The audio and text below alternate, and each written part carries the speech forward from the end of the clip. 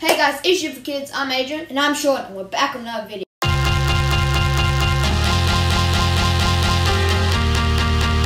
We're sorry we missed last week's upload. Since it's school holidays for us, we're just out and about. We had no time to make it. But today we have a very important video for you. As you guys saw at the title, today we'll talk about 4 things to make sure you don't stunt your growth. Because since you're kids, you're still growing, same with us, we don't want to stunt our growth, right? So basically stunting our growth while exercising and just living in general. As we said before, there was 4 topics that we're going to be talking about to make sure you do not stunt your growth. The first topic we're going to be talking about is not exercising or training too much. Guys, it's great to stay active and do your exercise, but make sure you do not overdo it because it can stunt your growth. If you're in the gym or at home training, exercising for multiple hours every single day is not good because your muscles and body do not get a break. See, your energy all gets wasted. Oh, my friends are wasted.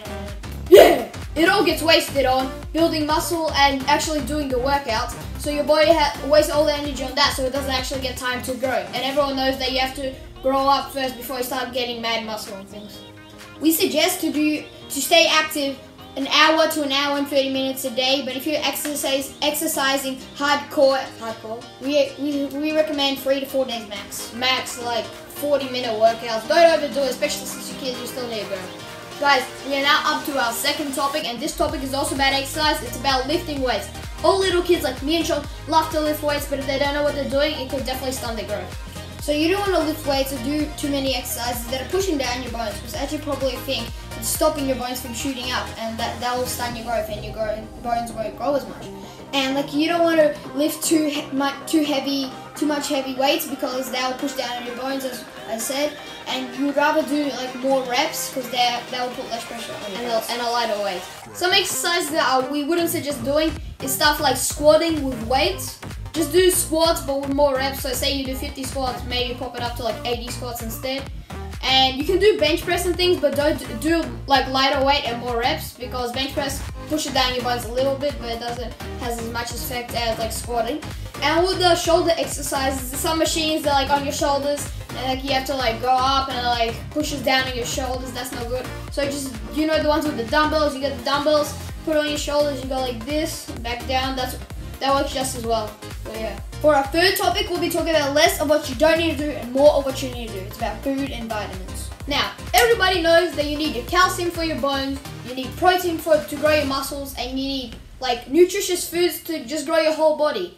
Some good foods for calcium would be, well, you probably don't like this food, and we definitely didn't used to like this food. It's broccoli. It has a bunch of calcium and it's very nutritious. But a lot of you, like we said, probably don't like it. So another good thing for calcium is dairy. It's great for kids, but definitely try to eat as much dairy as you can while you're a kid, because it's not the best for when you grow up and you're an adult. When we say dairy, we don't mean like eat chocolates, milkshakes, fatty cheeses, all this stuff with a bunch of fatty sugar, the stuff you don't need, because that's the stuff that will get you fatter and will get you unhealthy. Yeah, but some good foods would be like a glass of milk during the day, have some cheese in your sandwich, maybe have like some porridge for breakfast, or like a healthy cereal like Wheat Bix with dairy milk. But if you're like lactose intolerant or allergic to dairy, you probably don't have like a better option for you would probably be like vegetables and like broccoli and things like that. Now, protein. For protein, you can have meat. That's one alternative, but white meat's probably better off than red meat, because red meat you can't have too much of, and it's heavier too. It's heavier. It's not that good for your heart and blood pressure. Plus, white meat probably actually has like chicken has probably more protein than red meat.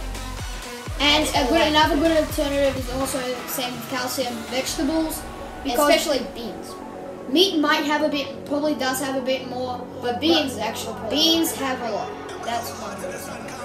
And plus, vegetables are much lighter and definitely much more healthier for you, less risk taking, and a lot of you probably know allergic to vegetables, but some might be allergic to meat, so it's definitely a better option. Eggs is also good. We suggest having it not every day. Don't have it every day in the morning, because every second day. It has a lot of cholesterol, but like every second day. Yeah, have it every second day. That'd be good. Now for our last topic, just nutritious foods. Just have like a lot of vegetables, not too much meat, not too much like unhealthy food. Maybe have like a little bit of an unhealthy food once a week, just so you don't go crazy about oh, I don't have my favorite sausage. Just you can have it once a week. Nothing's gonna happen. But yeah, well, that's the third thing. Guys, we are now on to the last topic of the video. It's probably one of the most important, if not the most important topic, and it is rest and sleep. As we said earlier in the video, you need a break and a little rest to make sure your muscles grow and you yourself grow. And if you guys didn't already know this, you grow the most when you're sleeping. We suggest for you kids probably have, well, so kids, I don't know why I'm saying that, but we suggest at least 8 to 9 hours of sleep minimum, and definitely if you can have more. And for kids under the 8 and under, have 9 to 12 because that's when your body grows the most. That's pretty much it. That's pretty much it. Guys, thanks so much for watching. Yeah, like, subscribe, share, anything you can do to help. Again, like we said, we're so sorry we couldn't upload last week. Just all this since the school holidays, we're kind of busy, and that's probably why we didn't upload.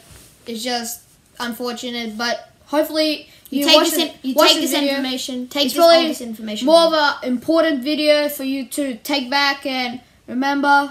So that's basically it. Subscribe, like, see ya.